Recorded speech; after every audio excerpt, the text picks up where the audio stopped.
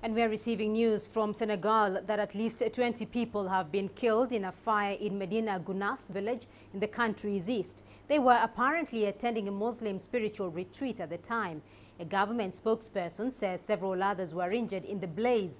The cause of the fire is not yet known. However, local media are reporting that strong winds and makeshift shelters enabled the blaze to spread quickly.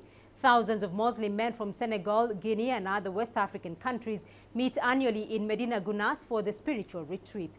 Senegalese President Macky Sall has offered his condolences to the victims' families.